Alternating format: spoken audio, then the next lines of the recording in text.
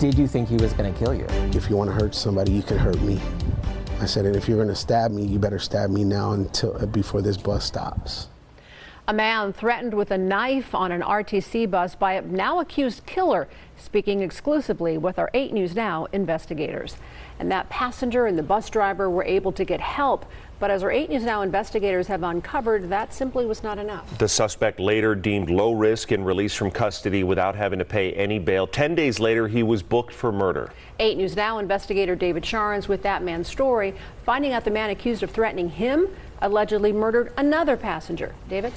Denise and Brian, the 8 News Now investigators obtaining this surveillance video, which police say shows Aaron Cole right there in the middle, standing up with a knife in his hand, and then threatening, that is, the passenger you see there, sort of the orange in this video.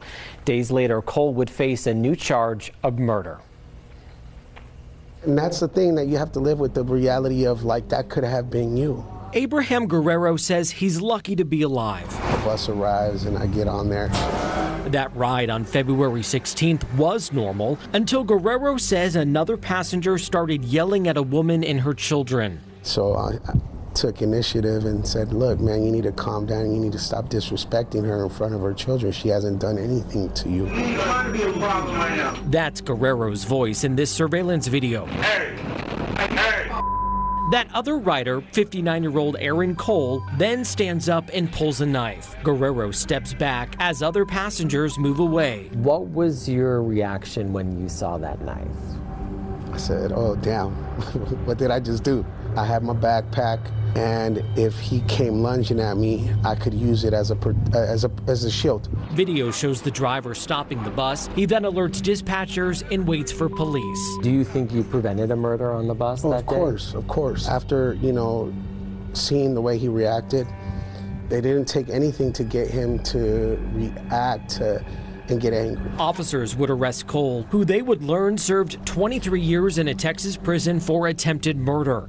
But a few days after this threat, a Las Vegas judge released Cole without having him pay any bail. Cole's pretrial risk assessment, pieces of paper to inform judges of an offender's potential risk to reoffend, deeming him low risk. Nobody's gonna pull out a knife if they're not gonna act on it. 10 days later, police say Aaron Cole was back on the bus when he got into an argument with 30-year-old Dominique Lucas. This time, detectives say he acted on his anger. Cole accused of stabbing Lucas 33 times. It never happened. Now Guerrero, a construction worker and house cleaner whose only option is to take the bus, says he could have been Cole's victim. You feel trapped when he pulled the knife on me.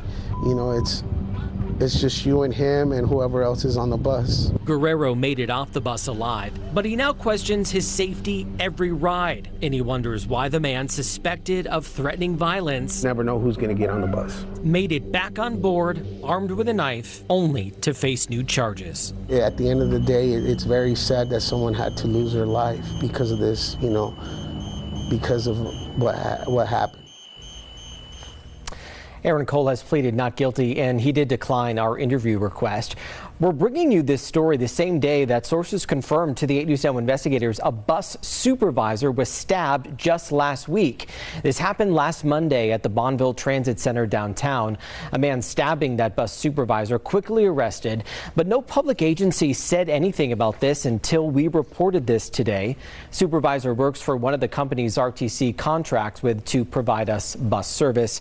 Spokesperson for that company praising the supervisor for his actions, saying he's recovering well. I'm David Charnes, 8 News Now.